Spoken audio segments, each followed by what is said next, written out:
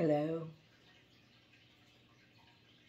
It is Friday, January 13th, 2023. I'm Larissa.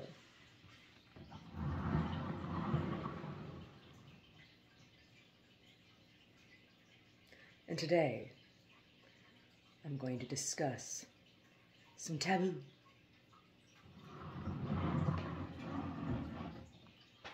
So, it's been a while since I've done a card reading, and no, I'm not going to do a card reading right now. But I am going to talk about something else. I'm going to talk about the crystal ball.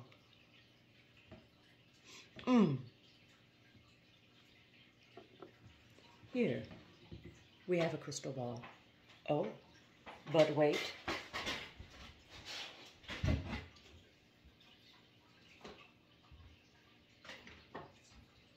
Where's the other?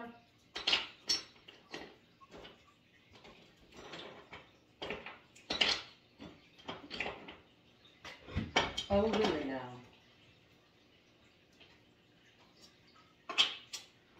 Well, oh, no. Well. What have we here? So, what am I talking about? People break into my house all the time and they take things. And something that has been taken, I had a smoky quartz crystal ball. This is a quartz ball with some inclusion. But I had another one and it is missing.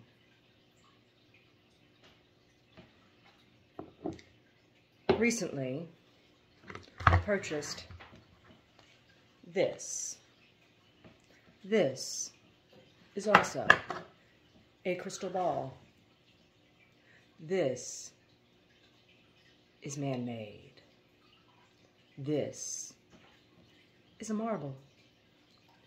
This is a real thing. Bought this at a antique shop. The woman purchased it from an estate. So, the crystal ball. Oh, see, this is a real deal. Look. Everything is upside down through the crystal ball. What is the crystal ball? Well, throughout history, crystals, natural occurring stones, this one is cut. Lapidary work has been done, but this is a natural stone. This is leaded glass, right? Crystals, stones, have been seen as keepers of history, of ancient knowledge. And these things are used in processes such as scrying, dowsing. They're used as points for drishti, right? For mystic communication, for accessing the Akashic. Now, with the invention or the discovery of how to make glass came the crystal ball, the leaded crystal ball, which is used in fortune telling. So this is more of a scheme, right? So this would sit in the center of the table. There'd be a hole underneath, right?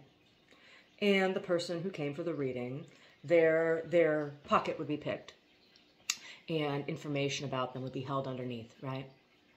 And whether there's photos in the person's wallet or their license or whatever, it would be seen by the reader through the crystal ball.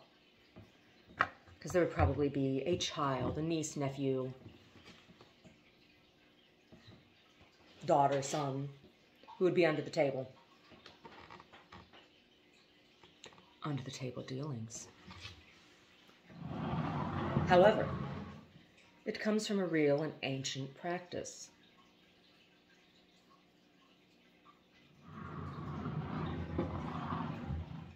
Right? You don't need to use a crystal ball. You can use just about any object.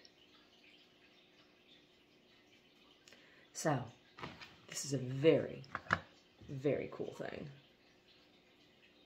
What did I buy this for? It came with its original little box.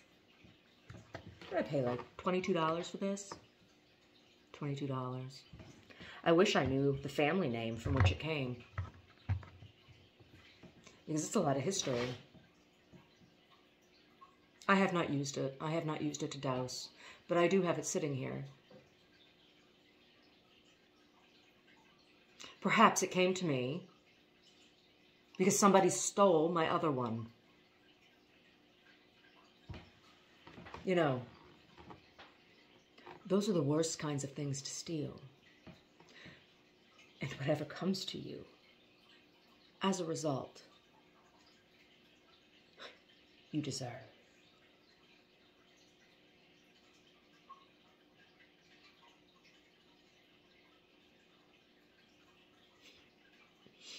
That is bad, bad juju.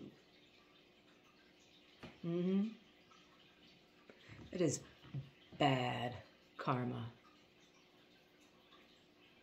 Particularly taking such stones from such a person as myself.